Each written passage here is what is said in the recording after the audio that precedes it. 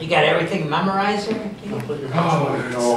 I know you went through it once, and that's when we were on. I wrote the, so I wrote that whole thing, so I should have a pretty good grasp on it by now. It's that Cornell degree you got, right? Yeah, I didn't get into Cornell because of my grades, okay? I watched you on your very last match. Should we make note of that? I've never seen him doing homework at Cornell on the internet, but I've seen him throw some kids around. Yeah, I appreciate it. Yeah, it was an unbelievable experience. I'm very fortunate. Well, he deserved it. So. It took some beatings when I first got there, that's for sure. Oh.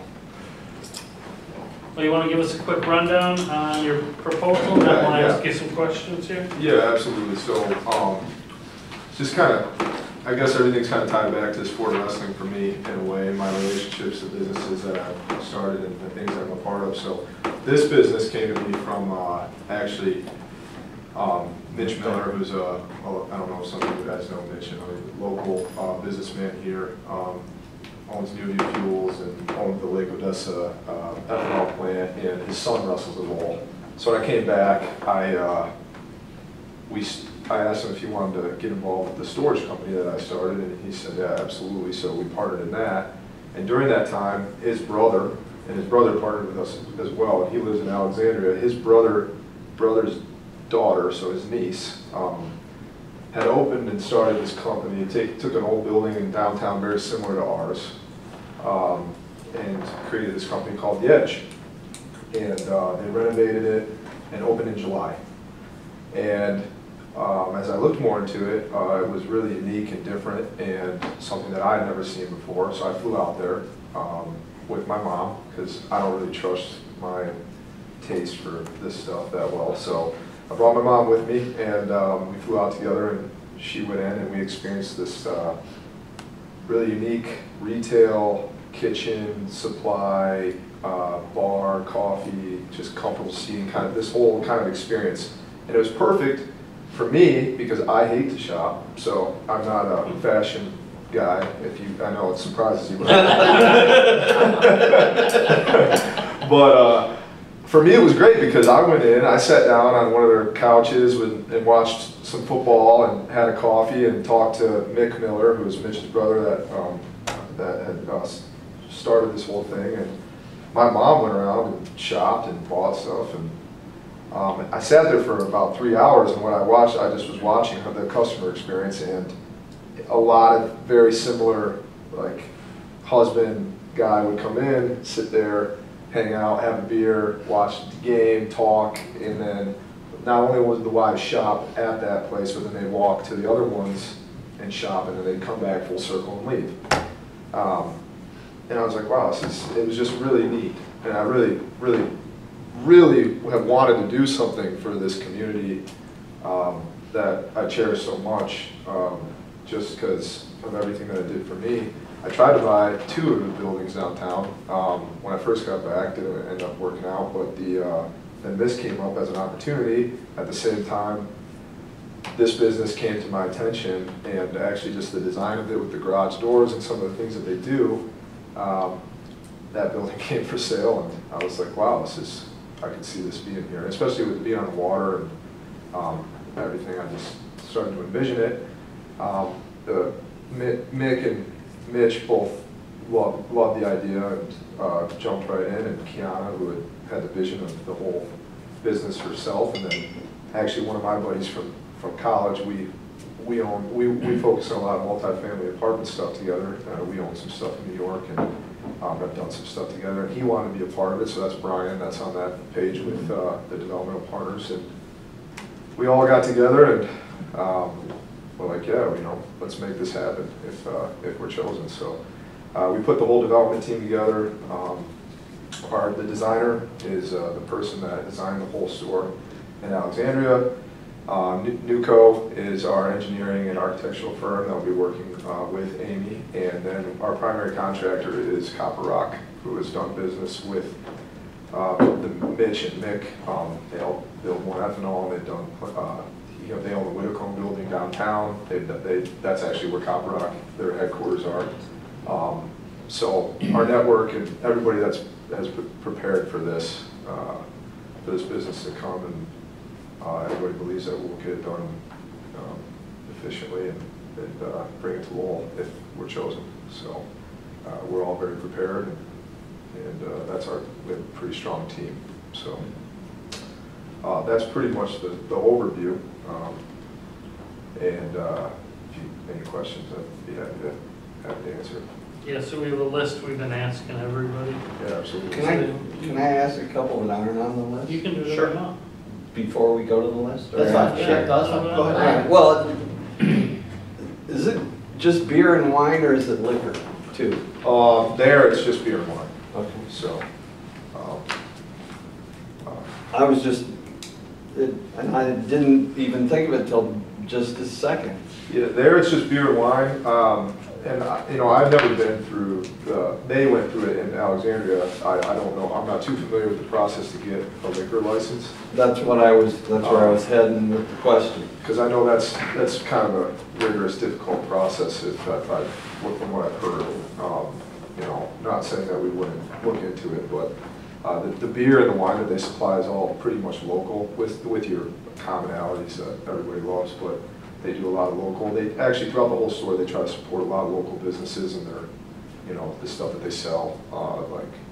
And they do a little food, but it's not anything that you need an industrial sized kitchen for. It's like, small plates of, I think there they do sandwiches and little stuff like that, but it's nothing crazy, which we look into doing that as well.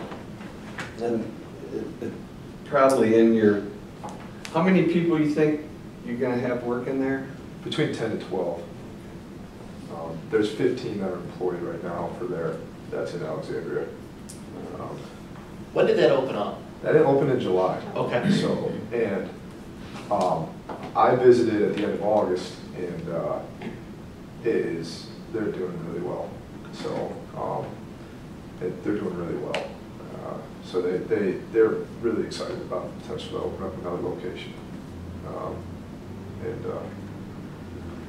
Yeah. Thanks. All right, you want to start them off with question number one while you're on it?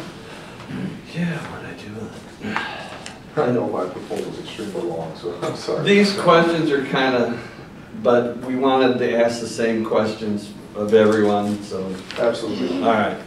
The city's vision for the Line Shack is that its restoration will be a catalyst project on the west side of the Flat River, thus revitalizing the area. In essence, the city's looking for a unique and dynamic interest for the Line Shack. Why do you think your firm can provide that, and what would you do to execute it? Well, I definitely feel like bringing this type of business to the waterfront downtown Lowell will definitely revitalize that area. Just from what I've seen there and the people that are involved that are extremely talented, have great visionaries for the retail environment, I think it would be perfect for a spot like that in Lowell. As I've talked to some of our community members and people that love coming downtown, I've explained this, and I've gotten they're talking to me, I guess, so it's a little biased, but they've only gotten positive feedback that it's something that they would come down and not only spend their time there, but walk around other downtown and bring business to our whole community of the city of Lowell itself. So I want Lowell to be the place to be, and it's becoming that. Thanks to you guys, honestly, in the city. But when I left 10 years ago and went to New York and went to Cornell, when I come home to now, I'm just like, it just keeps getting better. And I think this would add another dynamic thing where people would come visit, come from out of town to experience something like this, and not only bring business to our business, but also to the other local businesses themselves. And to execute it, I mean, our development team, I think, speaks for itself. There's a lot of really, we put everything in place for that to be executed as most efficiently as possible with going through the right processes and obviously the things that you have to do in order to open a business like this in a city. But I feel really confident in the people that we have put together to execute it extremely efficiently. I mean, I was the one that said, man, May 1st of 2022, huh guys, that's what you guys think. And when we had our Zoom call with Copper Rock, Newco, Amy, and our development team in Alexandria, that's what they decided. So I'm like, okay. I know that's give and take, but that's what they feel like. So. This, I think, is in that proposal, but what are your cost estimates to fully convert this building? And have you completed a preliminary pro forma for the project? And has your firm completed a project of this nature? And what percentage of the project are you attempting to seek financing for? Yeah, so we think this is going to be, you know, we're projecting an $850,000 investment. You know, financially, it definitely could be more. We put in a proposal for $100,000 to buy the building. If Lowell and Power wanted to come back and negotiate with us, granted we were picked, we'd be happy to pay more for it. We will be looking to finance, I think in there I put 80% of the project with our partners that we've brought to the table. It shouldn't be an issue. And it shouldn't be an issue if it's more than 850 grand. It will get done. I guess that's my point. And not only myself, but Brian, Mitch, Mick, and Keanu are financially we'll be able to take care of it. So we feel extremely confident in that piece.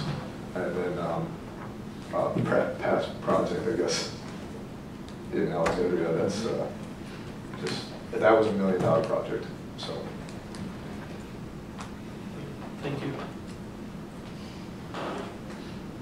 That leads me. The City of Lowell is looking for a tenant with the ability to complete the project and have sustainable operation. Please tell us how you will work with the city to assure that you can adequately fund this project and continue to have sustainable operation.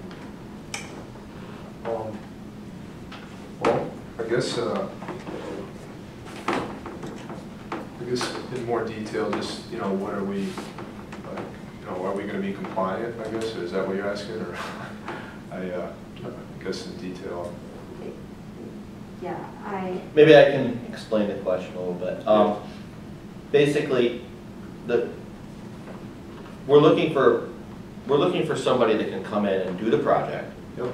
be able to complete the project, but have an operation, a business that going forward is going to be something that is sustainable. It's going to be able to keep growing and growing and growing. And it's not, it's not going to be something where, 3 years from now, it's going to go out of business and going to become something else. That's kind of the gist of the question. It's a longevity. Yeah. Gotcha, okay, yeah, totally understand. I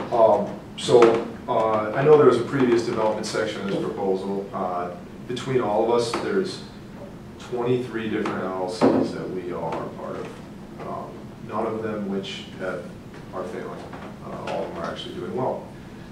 So in terms of like a business savvy sense, I feel very confident in just the different, and they're all different industries. You got New Fuels, which is gas station. You got, they own the Lake Odessa ethanol plant. That's a whole different animal. You got this business. You got that's not in there, but the Millers own a 21-acre greenhouse in Illinois that supplies all the tomatoes to Costco's in the Midwest. You got tons of different industries, tons of different expertise coming to the table, so I do feel sustainability-wise that we will be able to take care and make sure that this is a successful project. The location itself, and for what we want to do there, I feel very confident in. People being able to enjoy the water, enjoy the amenities that the Edge provides, and just the different things that we do with the business itself. Yes, it's retail, we run those, in Alexandria, they open up those garage doors and there's morning yoga classes, and then they do little like chef nights where couples come in, they drink wine, they learn how, they bring a sushi chef in, they use the full operating kitchen in that, they teach how to make, they teach them to make sushi. I feel like all the different amenities that it provides and the things that it does, that this will be a very sustainable business in the future. And actually, we want to open more than one location in Michigan. This will be the first. But Kiana and Mick have shown interest in, if this one goes well, which we all anticipated to, we'd like to open a few more of them. So none that will compete with Lowell. Okay, the city of Lowell is focusing on creating a sense of place for the downtown district by enhancing our natural assets and creating a walkable community. What does this mean to you, and how will you embrace it in your project? Well, I hope we definitely keep moving that way, because this is kind of one thing that people walk to and come in. And like I said, on nice days, we open those garage doors. It's an inviting project. You know, people. When I was sitting there on the couch watching how people and customers interacted with the edge there, it's people walking downtown, walking in, stumbling in, having a drink, having a coffee, shopping, picking up a couple kitchen items or gift items for the fall season or whatever's going on, and then walking out and going to the next business, and then coming back and maybe sitting down and having a drink with their husband or their wife that stayed there while the other one went over there. So I think in terms of bringing more of a walkable downtown experience, I think this fits perfectly for that, for sure. Don't take this one personally. I get stuck with this one. Cliff. Are there any legal issues?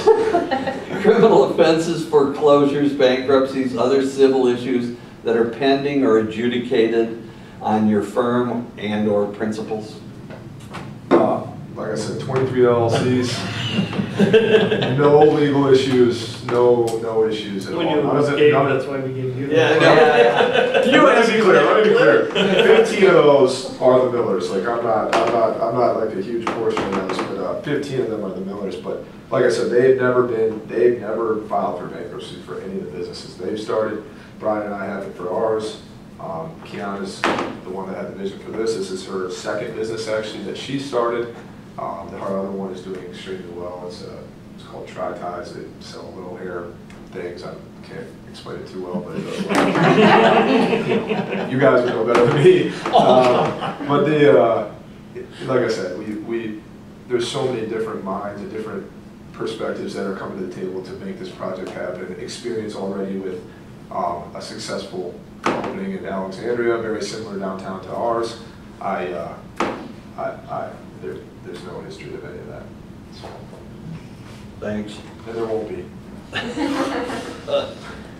The city of Lowell is a public body, and dealing with a public body, transparency is of the utmost concern. There's an absolute possibility moving forward that we will be highly scrutinized by the public. Is that a concern for you guys, and how do you plan on addressing it? No, I was scrutinized by the public when I started at quarterback when I was 15 years old for our town. So. I have no concern with that. I'm pretty sure you can type in Gate Sucks in Google and you'll find something. And being in sports, I guess, and being in the spotlight sometimes, I just got to get used to that. So, and all of us are that way. So anytime you're opening anything and you're starting something new, there's always going to be a little backlash. That's something that was familiar to all of us, especially in the business world with the experience there. We have no problem with that, especially me. So. All right, question 7. Do you have any questions for us? I guess just my only question is, do you guys have a date where you're going to make this decision by or announce this decision by? Yeah, I can explain that. So at some point in the near future, it could be today, could be Monday, the city council will direct me at some point. I assume they'll direct me to put a resolution in place for the entity they would like to move forward with. When that happens, I have to put the resolution in and I have to give it to the city clerk, and it has to sit for 20 days. After that 20 days, they have to vote in the affirmative, 4 votes. 4 of the 5 members have to vote yes for the project, and that would be allowed. That would allow the sale to take place. In addition to that, I probably in that time period, I probably would be reaching out to the entity who's selected to start the process of obviously this portion of it, but putting a development agreement in place for the process. So I think once they decide and take direction, I think it can be done relatively quick. Perfect. So that's great. We do have all of our financing in place too. I should say that as well. So. whenever if we are chosen, we do have all of our financing, all the cash and everything is in place with, and we have a bank that will proceed forward with us. Good. Should do that. I should have said that as well. Awesome. Well, thank you. Thank Yeah, we appreciate it. Thank you. You'll be hearing from us, so. Okay, great. All right, take care, Kate. Hey, you guys have a Thanks, good Gabe. Thanks, Gabe. Thank you.